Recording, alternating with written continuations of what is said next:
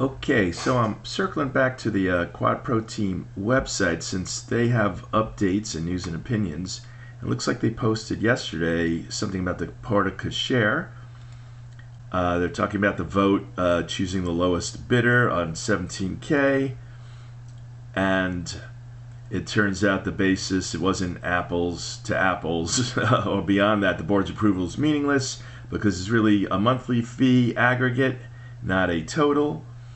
And then the other day at our rec board meeting, February 1st, when Vlad was trying to change his vote, I guess, or amend the minutes, there was a lot of impatience to hearing what he was actually trying to say.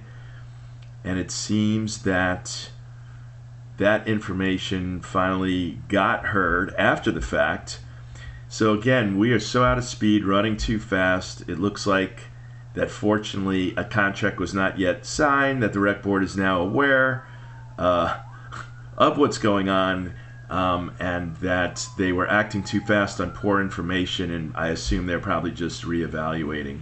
Meanwhile, the one thing that was signed was the addendum contract, which I pointed out how we got language that still no one is answering to, that makes almost all this the predicate for them to go shopping, can't even get an apples to apples comparison going straight amongst themselves. Getting back to the website, there was one other thing I saw here which I want to show you. This post, January 19th, important date. The post is about professionalism and integrity. And let's go there. I thought I clicked. Let me click again. So professionalism has been described as not just what you do, but how you do it. Yes, I am a fan of how you do things. One of the principles of my commitment, let's see who's writing it. Jim's writing this. Of his commitment to professionalism is integrity. Be honest with fellow residents. I know, you'd think it sounds cliche, tall order, but you gotta live it. Build trust by being trustworthy. Of course, yes, trust is something to earn that you grow day by day, and there's a lot of trust on the fence as of late, personally speaking. I never say something I know that isn't true. Fair enough. I know this is one-on-one stuff. And then he talks about the class he teaches, the graduate engineering on project management. He gives an introduction.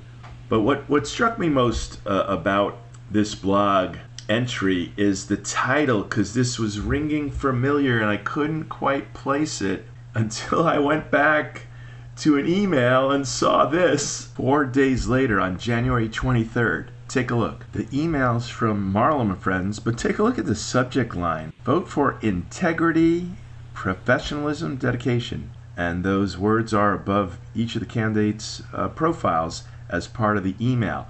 And look at the date. It was dated January 23rd, 4 days after that website blog entry, which was in reverse, professionalism and integrity. Coinky-dink? Slim chance of independent authorship, but really, maybe, but to me, I'm willing to bet it is probable plagiarism. Yeah, that's right. Probable plagiarism. At least there's dedication to that. Vote for dedication to probable plagiarism. All right, that's a wrap. Have a great week.